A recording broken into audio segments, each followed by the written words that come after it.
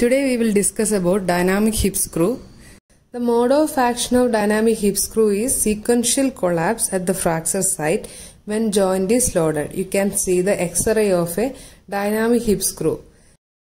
Now we can discuss about the parts of a dynamic hip screw. It has got a side plate and a barrel, and the barrel and side plate will make an angle of 130 degree or 135 degree.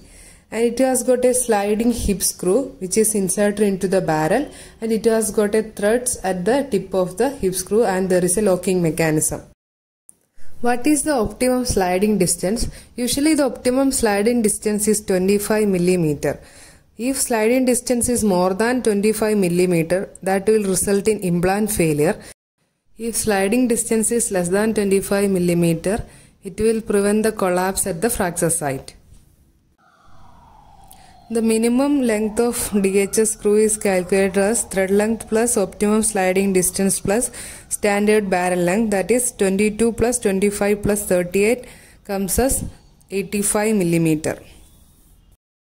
And the mode of action is sequential collapse at the fracture site when the joint is loaded, and the indications are intertrochanteric fracture and basal neck-of-femur fracture. Here you can see the DHS side plate with 4.5 mm screw.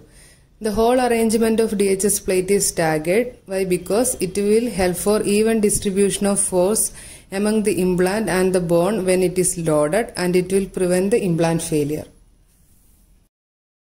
Next is dynamic condylar screw. It is designed originally for supracondylar or intercondylar fracture femur.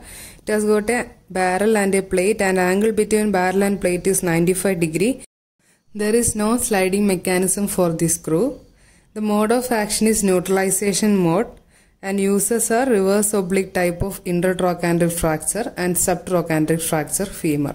That's all for today. Thank you.